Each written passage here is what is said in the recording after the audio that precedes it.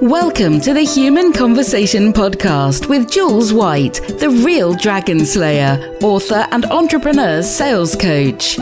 Tune in weekly for human conversation about business and sales. Enjoy business expert interviews, educational episodes, and virtual cuppas with entrepreneur business owners. So grab yourself a cuppa and enjoy. Here is your host, Jules White.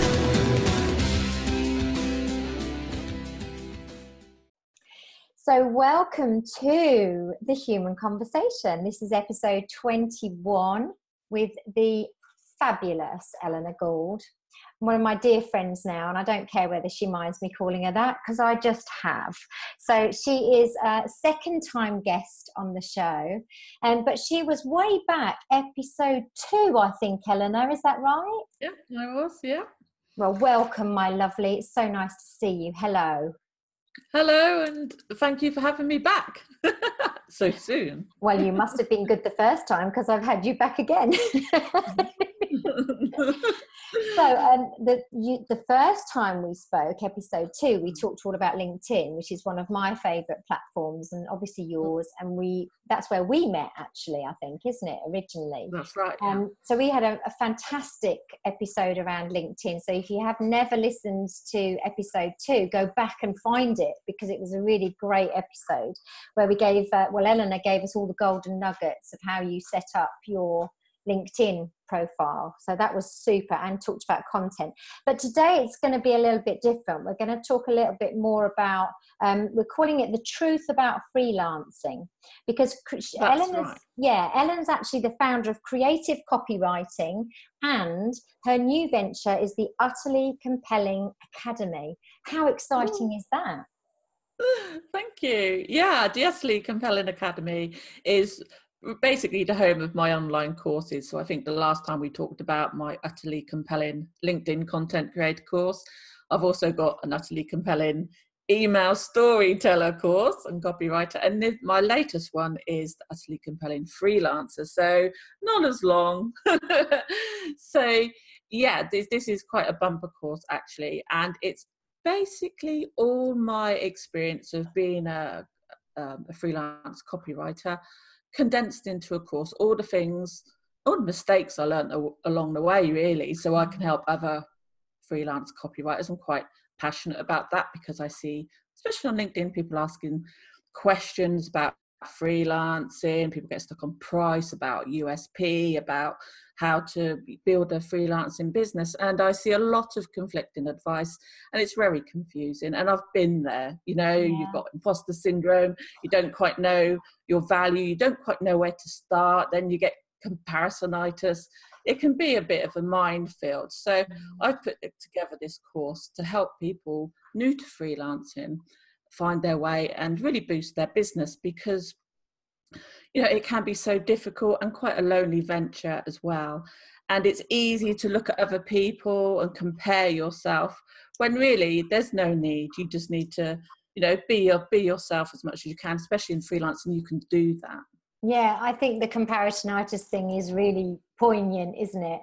I know I've done it. I still do it at times. I really do, because I'll see somebody who's very visible and they're out there, they're getting chosen for things, and their books are on the bookshelves. And I'm sitting here thinking, oh, my stuff's better than theirs, and why aren't I there? And of course, I'm not there because I haven't made it happen myself, and actually I'm different to them anyway. I am unique. Yeah, everybody's got a different path, and that's a really important point, actually, Jules, because we see other people and they're at different parts of their journey, and we don't know what's going on, behind the scenes. Often it's not all as it seems. So comparing yourself to others, you can have benchmarks and have people who inspire you and you look up to, sure, but at the end of the day, we've all got our own unique path. And my course is not prescriptive at all. I don't have some methodology that you absolutely have to follow, because as I say throughout the course, I always say, do what works for you and test.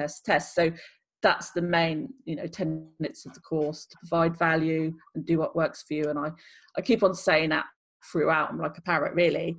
But yeah, so that's what I'm really all about at the moment, because I've seen so many people fall beside, stop freelancing, and it's such a shame because there's so many talented people out there, graphic designers, photographers, writers, who are really amazing. They've got these great gifts to give to the world and help other businesses and consumers and customers, and that they give up because they've been sold this dream of what it's like, this whole, we're going to make 6 figures, 7 figures, whatever. Yeah.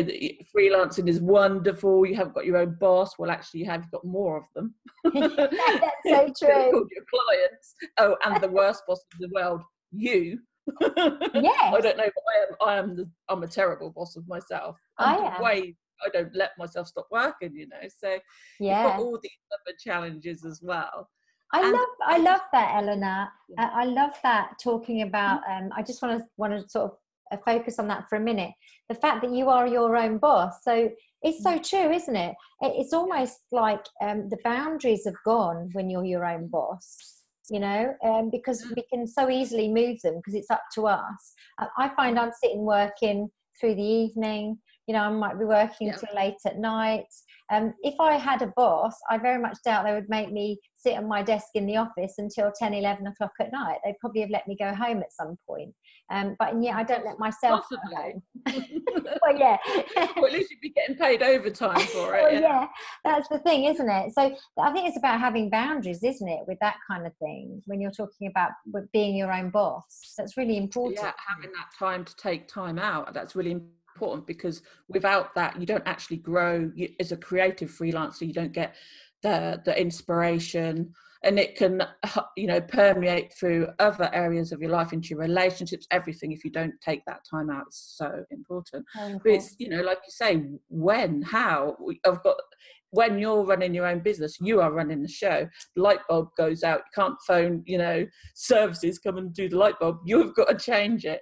Something happens with your computer, that's your problem. Most freelancers don't have the funds to outsource to VAs all over the world, like you can when you're in a salaried position. You just delegate that or phone up some department. When you're freelancing, you are on your own for the most part. Yeah, very much. And the decisions and accountability is all down to you. Yeah, very much. So where do we start with this conversation? I guess I'd like the definition of freelancer. How about that one to start you off?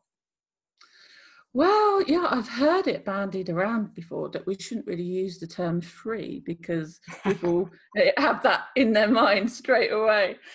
Freelancing now, with the explosion of the internet and internet marketing and online services, it's kind of changed, hasn't it? I think the definition has changed. Technically, an entrepreneur is a freelancer. Yeah. Isn't it? So, when I say freelancer, I'm encompassing anybody who's running their own business as a solo entrepreneur, or who's giving their services via a contract, usually. That kind of that's who I'm defining. The person who's on their own, the person who needs that bit of help and extra support in the community around them, they're the people who I'm targeting. People like me, when I first started out, for me it was choice, and a lot of it was necessity. Not everybody goes, oh, they're sitting in their office 9 to 5, oh, I hate this, I'm going to be a freelancer. Yes, that's a lot of them. But some people become freelance because they're made redundant, or it's necessity, they have to be a freelancer. Not everyone jumps into this thing, oh, I've got an entrepreneur's mindset. And this is really key as well, that we have those skills. Like, I'm a writer. When I started out, yes, I can write. I didn't know how to sell. I didn't know how to sell my services. And this is, where you've come in, and that's how we met, of course. Yeah. And I cover this in the course as well, that you've got to sell your services every single day. You've got to be filling up that sales funnel. Marketing is not part of the business. Marketing is the business. And as a freelancer, you need to know that. And this is, again, where a lot of freelancers fall down and get into that feast and famine cycles. They've got lots of work, 1 minute, no work the next, and they haven't been keeping their pipeline full the whole time that they've been in the feast stage, if you like. So and that's really important. Pipeline's one of the things I tend to cover in more probably my corporate work, But actually in an entrepreneurial capacity, your pipeline's just as important, because you've got to be always, as you say, putting things in. Otherwise, what happens is you come to that kind of desperate place where, well, actually, I'm only talking to 3 people at the moment and none of them have said yes yet. And that feeling, and everybody will resonate with this, I know, if they're listening, that feeling of, oh my goodness, if these all say no, there's nothing else out there. So, you know, exactly. but actually we're responsible for that. We are responsible for being the one who is always putting those opportunities in, because the opportunities are the ones that then turn into that business through the pipeline. So it's a really important part, isn't it? I think as well, it's kind of that now you are in a position, you're wearing every hat. You know, that's the fact of it, isn't it? As you said, we are solopreneurs. So unless you've got a lot of disposable income to either employ people or, you know, hire them out, other freelancers in essence, you are really responsible for doing lots of stuff yourself. So, okay, where do you start then, Eleanor? What's the priority, do you think? Well, I think the priority, and this is also for people who have been freelancing a couple of years and it's just not going anywhere, go back to the drawing board and start from the foundations and really understand exactly who your ideal client is, your USP, you know, your branding, is that on point? Is it coming across in everything you do? So that's what I take you through. I take you through the foundations, like before you even left your job, what you need to do. You know, you need to connect with people. There's questions you need to ask that you can ask other freelancers. And I've listed a load of questions you can ask freelancers who are currently freelancing in that area you are in. And I have also, you know, there's branding exercises, there's USP exercises. So there's everything there that can take you through those steps. And if you get to that step like that, you can go back and keep on using those steps. And it's fine. I mean, they call it pivoting now, don't they? I prefer to call it evolving. We do evolve as people and as a business, and that's perfectly okay as well, you know. Very much. And you know, you talk about the fact that you can keep going back to it. I feel like it's quite evergreen in that sense then. So once you're into the courses in this fabulous academy that you've created, they're quite evergreen in that you can just keep then revisiting them as and when you want to. Is that right, Eleanor? Well, I think we all, even if we've been in business a few years, it's handy to keep on going back and to the drawing board and make sure we've not missed anything along the way, because we do. I know I have. I didn't have a clear value proposition, and sometimes I go back and change it. I have evolved myself more into info products in as much as my courses, and that's the way I want to go, rather than done for you work. So that's the way I see myself going. That's where I can now provide more value with the experiences I've had, whereas when I first started out, there's no way I could be the person I am now. So the exercises I did when I first started out aren't going to have the same yield, the same result that they do now. But yes, the course goes through, it's a 12 module course, and it takes you through where to find clients, how to best attract clients. And also it's got things like what you should have in your contract. It's got sample proposals. It's got a sample sales script when you're on the phone with that awful client call. Oh my God, that's terrifying. What you can do, sort of questions you should ask. And it's even got a bit about a proposal for Upwork for people who go online and use online job boards. So it's kind of everything that you could want. Well, that sounds really good. So let's talk about what your advice is. If we look at your journey as a freelancer, and obviously where you've come to today now, where you've got this academy, you're able to produce fabulous courses because of the experience you've had. If I'm this new freelancer coming to you, or even like you say, one who's a bit stuck, because I kind of feel like they're at the same kind of, they probably need the same thing in many ways, don't they? Just like you say, going back to basics. What's the things you would say to them in terms of advice?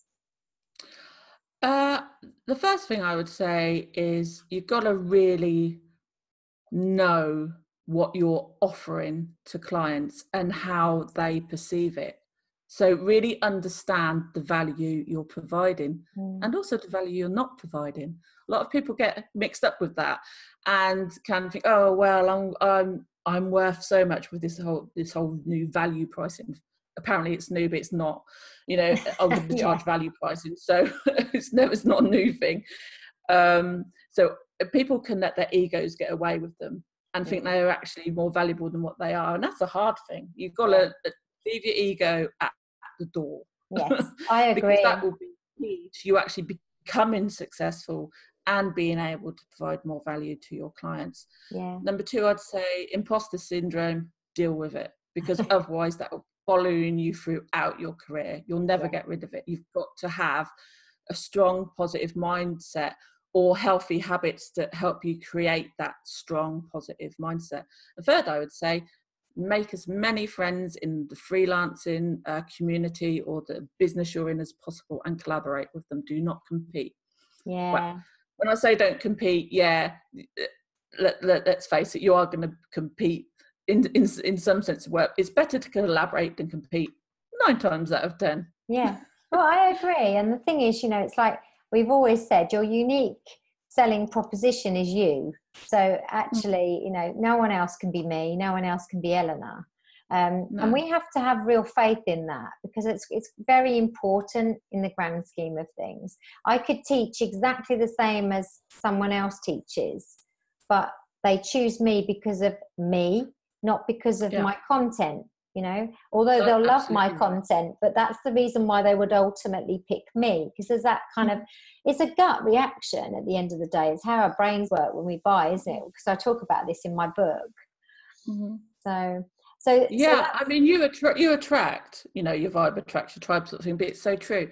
If you're really genuine, then you're going to attract people that are aligned to you and your core values. But this all comes down to the self-discovery exercises you do at the beginning to understand really who you are, because you don't, sometimes we've been in this kind of corporate shell and we lose our own identity. Instead, for a long time, I'm compliance manager. That is it. I identified myself by my job title. And I think a lot of people do that. It's really hard to get out of. Really hard to get out of. Yeah. And some of the things I talk about is things like, what are your core values? Because they come from when you're really young, from your childhood, and actually they will be part of what makes you you. So you'll probably work alongside those values. That will be part of why you do what you do and how you come into the world, into the business world. So those things, those kind of core traits, strengths, values that you already have had most of your life will be really critical to your business. Yeah, absolutely. That's my dog. Can you hear my dog on the podcast then? Oh yeah, he's allowed because I'm a dog lover. So he's just one of my many canine supporters. We do love our dogs, don't we, Eleanor?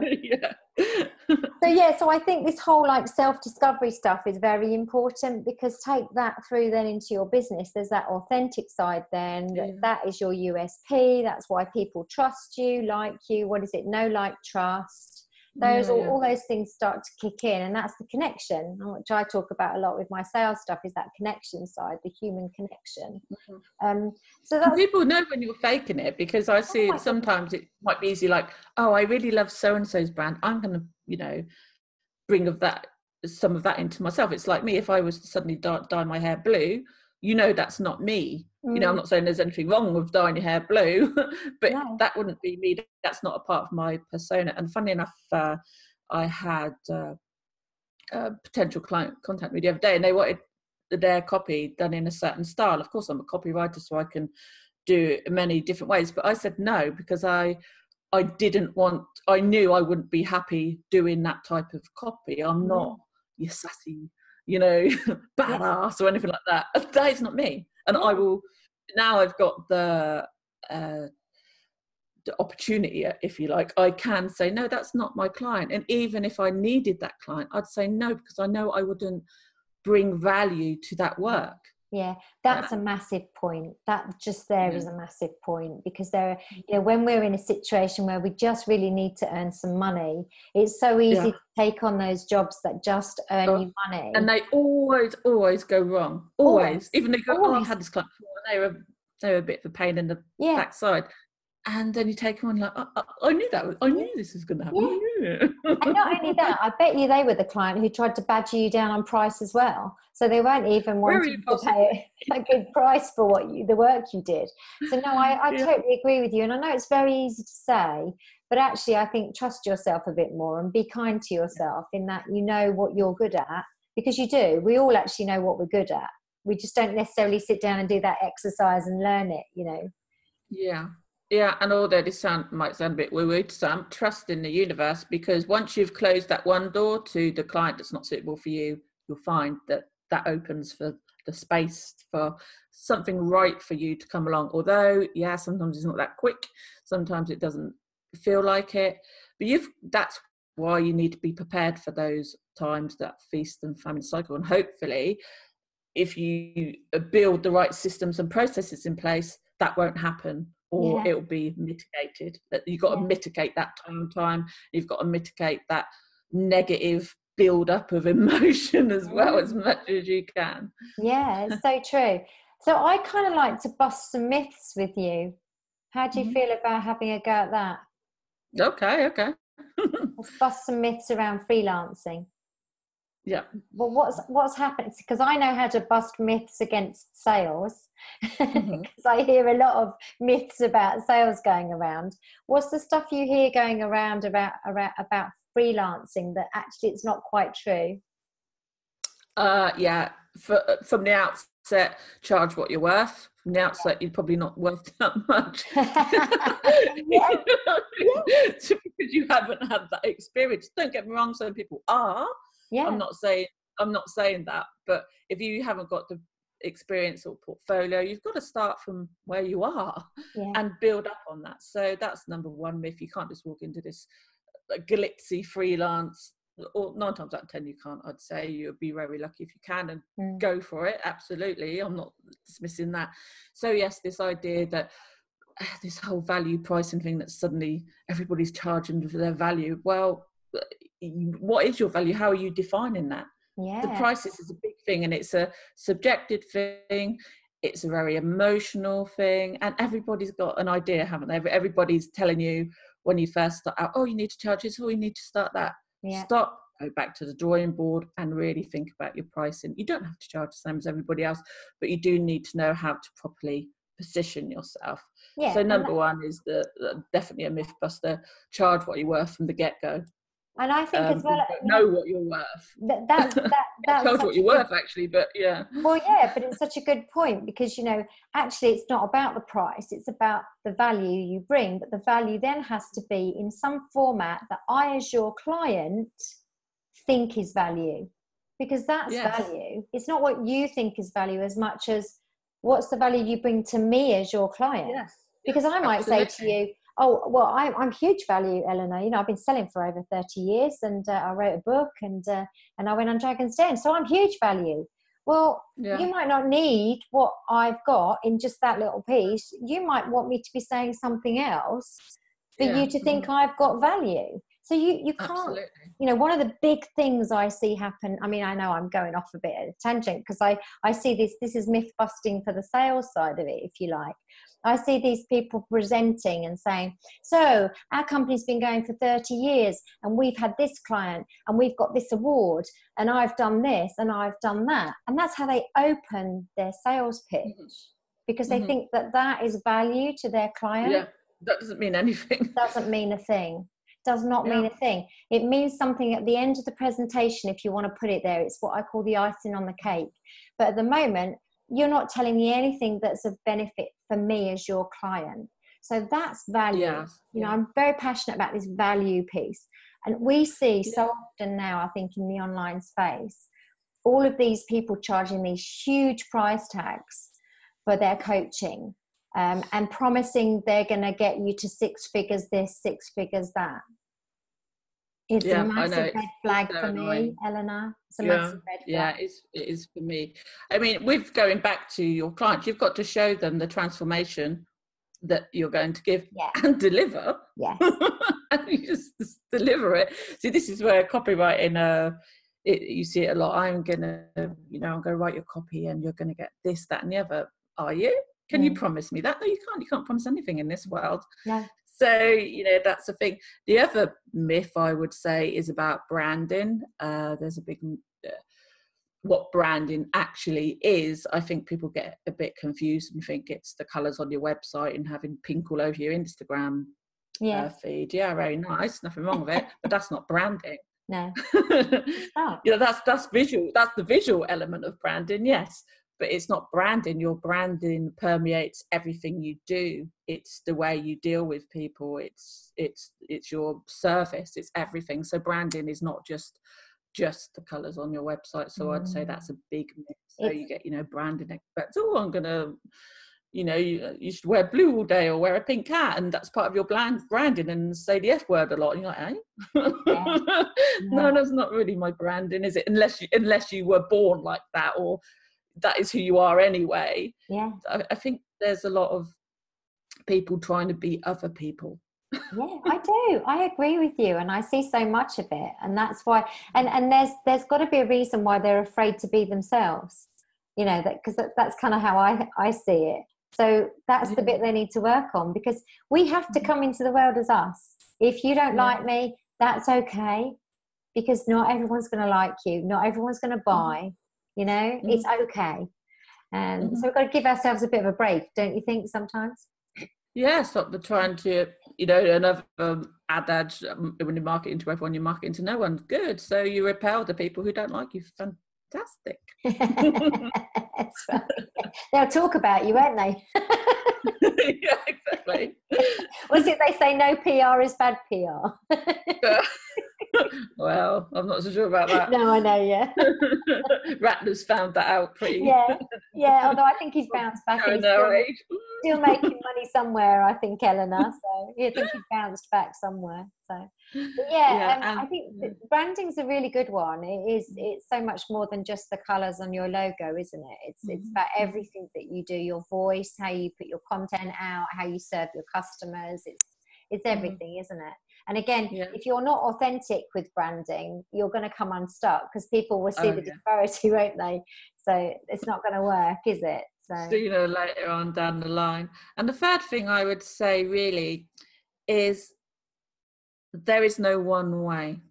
I think a lot of people think there's only one way to do something. There's all sorts of different ways to do things. There's all sorts of different ways. Your path might not be the same as somebody else's. So just because you're in an online business group and everyone's saying don't do that, hey, try it. Be willing to try things out. I mean, I know this because I've found every time I've said I'm never doing that, I end up doing it, and I actually is quite successful for me. For example, I was always against job boards like Upwork, because their bidding sites are like a race to the bottom for freelancers. And then I took a course on it. A friend of mine was running a course, so I took his course, and lo and behold, I was successful on Upwork, which I'd always for years told people, don't go there. I'm now a top rated freelancer on Upwork, and it didn't take me long. I just applied a system. That's it.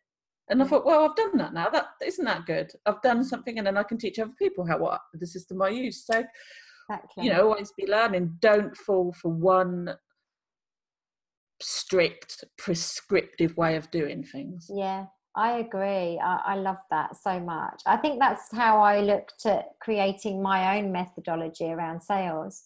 I didn't want it to be, now you need to say this, now you need to do this, now you need to go here. No, isn't it? That's what I love about your methodology, because it allows you to grow and evolve, and you can use it whatever way you like. It really does.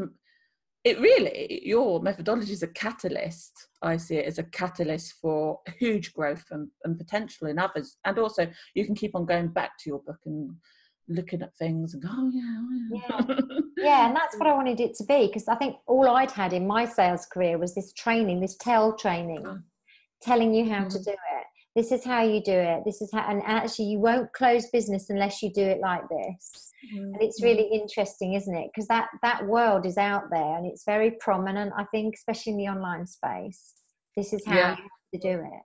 And I find that quite scary, because there's so many people when they're new at it, of course they're going to be clinging on to those, every word that someone says, they'll be holding on to it and following it because they don't know any better. So it's a bit of a minefield out there as well, isn't it, Eleanor? I think it is a minefield, and that's why when you start out, it's important that you really understand, as you say, do the self-discovery exercises and understand who you are and bring that strength out. Just because you're an introvert doesn't mean you can't have a great brand as well. But you don't have to be an extrovert to be a freelancer. No. Or any service you're providing. If you're a freelancer, an entrepreneur, or service company, at the end of the day, it's all about, in my mind, bringing value. I know the V word. Yeah. However, and what that bringing value to your clients, yeah. and also really understanding who you are, being yourself, and standing in your own power, I'd say. I like that. I like that a lot. We talked, we touched earlier on kind of value and price, didn't we? And we've seen quite a lot in January. Obviously, standard, isn't it? Beginning of a year. Quite a lot of people out there with their offers, their pitches, their price increases. Price increases. What happened in this? Oh, well, I guess it was Christmas. I guess you got to pay for Christmas, but why should I pay for your Christmas? Yeah. That's the thing, isn't it? And I don't understand that. I don't understand why it has to be January. No, well, I think. Are you giving me a different service? Yeah, it's that kind of end of the year milestone place where everybody makes New Year resolutions, everybody puts their prices up, everybody does something different and new. Actually, I think one of my advices would be to entrepreneurs and freelancers. Always be doing new things, always, every month, do it, not just in January. That would be good. But also, I think this whole I'm putting my prices up thing, I still don't think, and people will disagree with me, I don't think we need to announce that to the world. I think when someone wants to do business with you, you have your discovery call, you find out what they really need, you show them your value, you give them your price. That's how I feel about it. I just think this whole banding prices around all the time and saying my prices are going up is that scarcity thing. Yeah. You said that, didn't you? It's like this scarcity kind of marketing. Get me now, I'm cheap. Yeah, but the trouble is when so many people do it, it becomes transparent, and then actually we start questioning it a bit and thinking, well, hang on a minute, is everybody then doing it? And so, well, what does that mean? And I guess I'm a skeptical old sales coach, Eleanor, really, if I think about it. But this time of year... Yeah, I think if you're putting together an offer, like a Black Friday offer, like you and I did, and that's the time, because everybody's like, yeah, it's Black Friday, I'm going to go and get my super offers. I think that's a completely different thing. But to just keep on discounting and telling people your prices are going up all the time, come on. It gets tiresome, doesn't it? It does, and it becomes confusing, and then actually your focus is on price more than it is on what the value is you're getting within that transaction as well. So but that's just my take on it. I think it's just that time of year where you just feel like you're bombarded and everybody suddenly comes out the woodwork because they've suddenly got energy in January, but by February it gets all a bit quieter again, doesn't it? Maybe February is the month to do it, Eleanor. So we've done some pieces of advice for freelancers. We've done some myth busting. What else do we want to tell these guys when they're coming out into the freelancing world? What's the truth that we really want to tell them, Eleanor? We've given them a lot, to be fair, in this podcast, I think. Oh, I think we were given enough of it to find out the secrets. Yeah, there you go. The truth is there are no secrets. No, exactly. So anyone who knows you does anything like the secrets of freelancing, there are no secrets. Don't do it. There are systems and processes, but they ain't secrets. No, they're not. They're definitely not. Well, I mean, I think the best thing to do if you're really listening in, wanting to know more, is to absolutely go to Eleanor's Academy, her utterly compelling academy, and go and buy some of her courses. Yeah, that's really compelling freelancer. It's a video course. Don't worry, you don't get a picture of me the whole time. Only the intro. But I do talk you through the slides. There's plenty of downloads and exercises for you. So yeah, just get in touch, and it could be the course that sets you up for success. Yeah, completely. And I think that's the point, isn't it? You know, just if you feel like it's something for you and it feels good and you trust it, then just do it. Don't do a million courses. Don't keep buying coaching. You know, I've seen this before. You can just go through your life doing that. Yeah. You can become a course junkie. Yes. If that course is at the end of that course, you can't see that that's given you any results, or you haven't taken action, then don't do any other courses. Take action on the courses you've already done. Absolutely. So, yeah. And that's the key, isn't it, really? It's as much as it's amazing, you know, the content you give is amazing. I'm not just saying that because I've done your LinkedIn course, so I do know that for a fact. But also, you and I have become friends. We talk a lot. We exchange advice, which is brilliant. And so I know that you're good at what you do. I know you're very good at what you do. Well, actually, you wrote the foreword in my book. So, of course, I wouldn't have asked you to do that if I didn't think you were great at what you did. But the point is that, you know, there are so many people do go and buy course after course or buy coaching program after coaching program. They usually end up saying they're all a load of rubbish. But mainly, well, there's two things, I think. They get very confused because they're all different. And so they don't know what to do first. And the second thing is they don't take the action on the stuff they've learned. And of course, kind of fun. And people are looking for a magic bullet. Yeah. Like I know for a fact that some people will go straight to, on my course, straight to the pricing section and straight to how to find clients section, rather than doing the bits, the foundational work up front. And then you're like, that's not going to serve you well. No. You've got to build the foundation. Yeah, absolutely. Same with my stuff. Live it, love it, sell it. That's exactly the same stuff, isn't it, Eleanor? You start with that live it stuff before you even start going on the sales road trip. You've got to be able to know what your mindset is and who you are and your whys and stuff. So yeah, completely great advice. I mean, I can't thank you enough. It's so cool talking to you. I love it. I could talk to you forever. I always say that. But it's good because it's good stuff and it's important stuff and it's actually simple. That's the other thing. It's not complicated and overwhelming at all. It's simple, and it is about finding the right people and surrounding yourself with good people. I love that it's about collaboration, not competition. This is massive now, you know. So get into that frame of mind where you find something that really works for you, something simple, something you trust, work through it, and then take action. And quite frankly, that's your course. So there's no more to be said really on that one, is there? We're done. Not that this was a sales pitch, because it's not. Actually, it's quite a serious conversation. In my point of view, was I really wanted to talk about the truth stuff. I think there's a lot of noise out there, as we said earlier. I think there's a lot of noise, and I think it's very overwhelming.